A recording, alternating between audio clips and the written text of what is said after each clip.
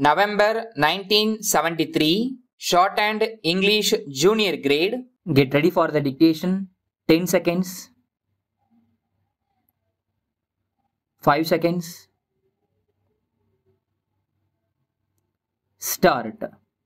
Ladies and gentlemen, let me at the outset thank you very sincerely on behalf of my wife and myself for the very kind welcome you have given to us this evening.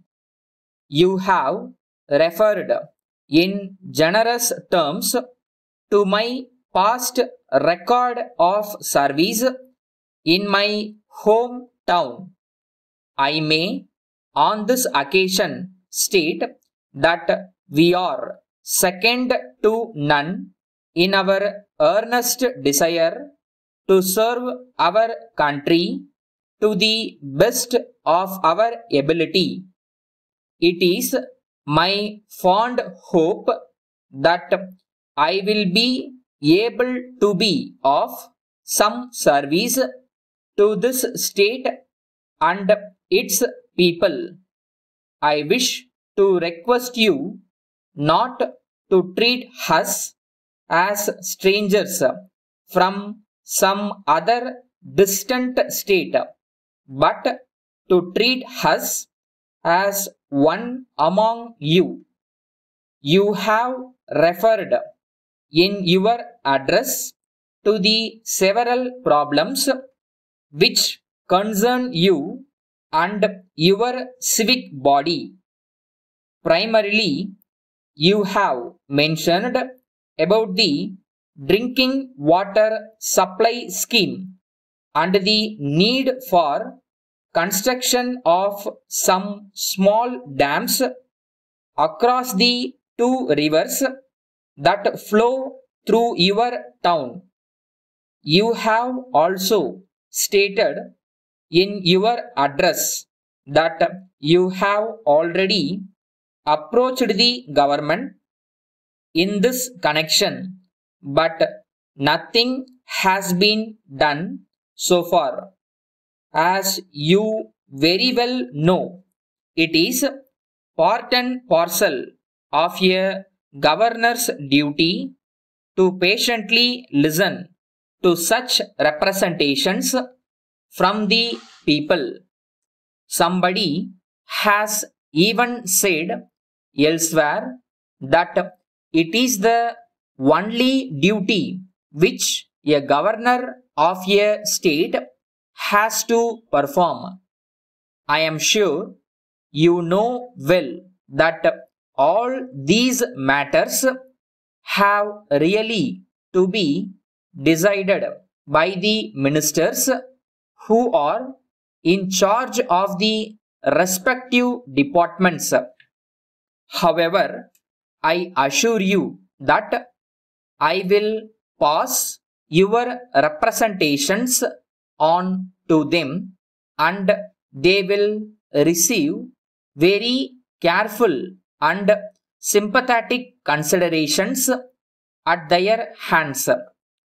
Mr. Chairman, you have also referred to the food problem in this state in general.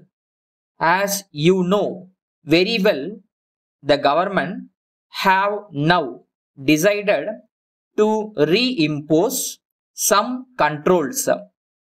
If these controls are to be really successful, the government will naturally have to rely in a very large measure on the support of the people at large. Without their full support and willing cooperation, food controls, in my view, are bound to meet with failure. Therefore, I take this opportunity to make a sincere appeal to you to extend every help and assistance you can to the officers concerned in the enforcement of these controls. Black marketing can never succeed if every person is determined not to encourage it. Salem, 21st May 1973, Mrs. Velan Electricals Limited, 4 Bose Road, Madurai. Dear Sirs, we are in receipt of your letter. It is indeed a matter of regret to us that our negligence has given you some inconvenience. You are aware that in the past many years we have supplied your requirements carefully.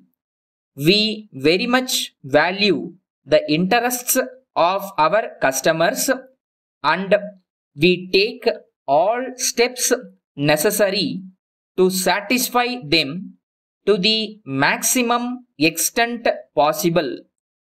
It is therefore our duty to explain the various reasons which have given room for your complaint. Our business manager, who is in full charge of the orders received from your district, has been absent for some time due to illness. During his absence, the work which he was doing was entrusted to another member of our staff. As this is a busy season, it is quite likely that some mistake might have been committed due to oversight. Yours very truly,